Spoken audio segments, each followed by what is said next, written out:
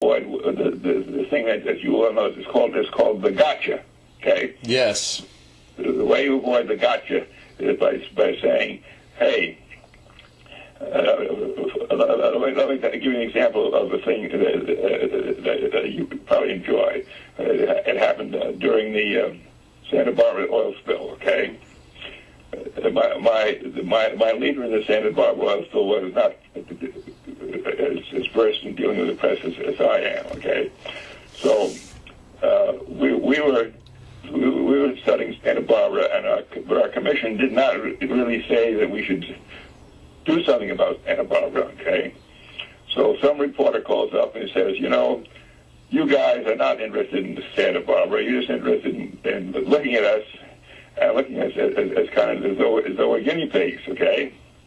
And true my leader said, no, that's not what we're doing. He starts to explain it.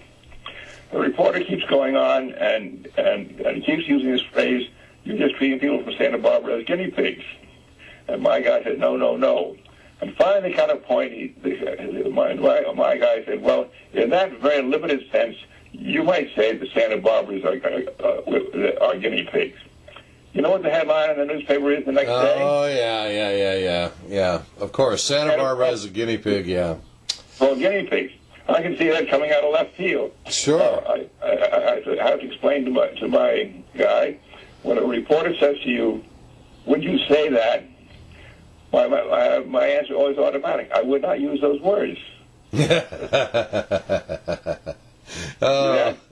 Yes, sir. Even though I would use those words, I wouldn't use those words because I don't see whether there is a trap taking place. You see that? Yes, sir, I do. So I appreciate you calling. And having said that, now there's some things you want to ask me? Yes, sir.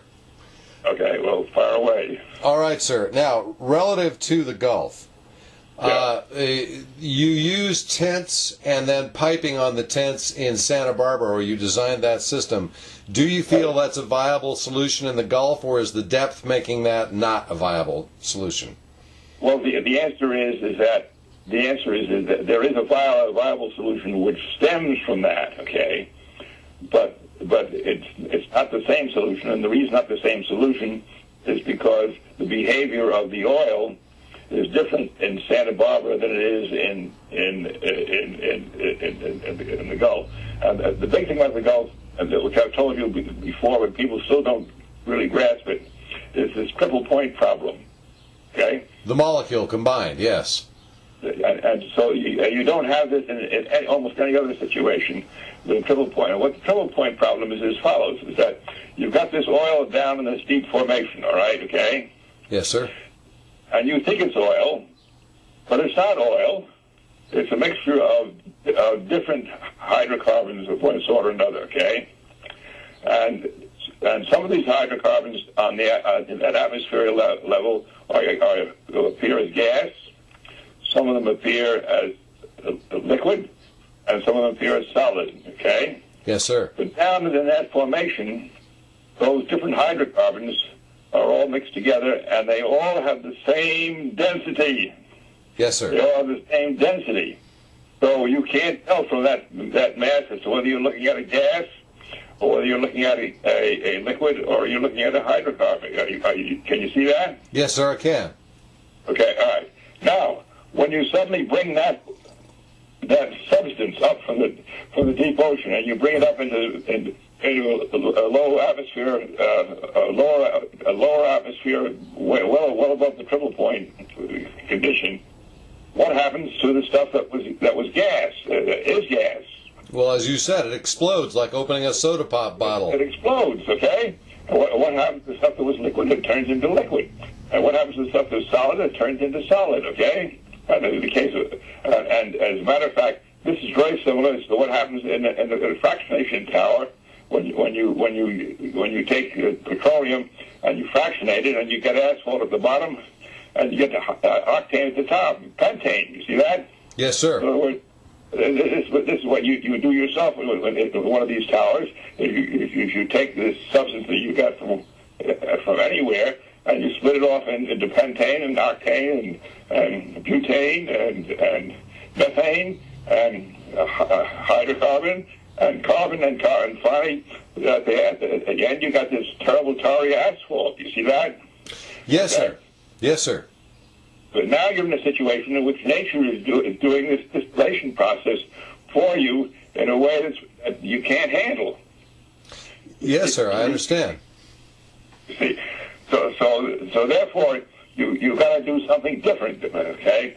Now, the next thing is that people say to me, "Well, okay, what would you do as different?" And the answer goes as follows, I'm not going to tell you. And you say, "Okay, tell me. Why are you going to tell me?" I said, in the first place, for two reasons. And this goes back to when I was involved with the Polaris program. And when I was involved with the Polaris program, we had a lot of people who had prime responsibility for making decisions, okay? So there were guys we knew if they made a decision, something was going to happen as far as the design is concerned. We had a whole bunch of staff people who would come and advise us as to what to do, okay? The staff people would give us all sorts of advice of one sort or another, and we'd appreciate all that advice. But then the staff people would be very upset when we wouldn't follow their advice. And we'd say to them, "Hey, no, look, you're an advisor. You have no responsibility for the advice that you give. We want to hear that advice, and the only thing you'll know about it is do we come back to you again for more advice, okay?" Right. Only to test of success. And when they finally understand, they understand it. But some guys that didn't understand it, and finally we produced a certificate called a certificate of no responsibility. We'd fill out the guy's name and say, "Joe Doe, okay? We want to certify is that you have no responsibility for the decision that's made with respect to the following item, okay?" Understood. And we'd give it to, and they'd be furious.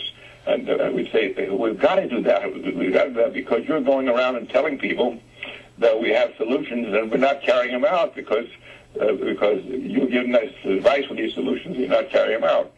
So if I, at this point, tell you what I would recommend as a solution, I'll only tell that to somebody who really has responsibility for the solution. In other words, if someone from BP called me up, who's the designer of the next fix, okay? Right. And said, "Hey, Craven, I want your advice as to what we ought to do for the next fix." Hey, I'll give them all that advice, okay?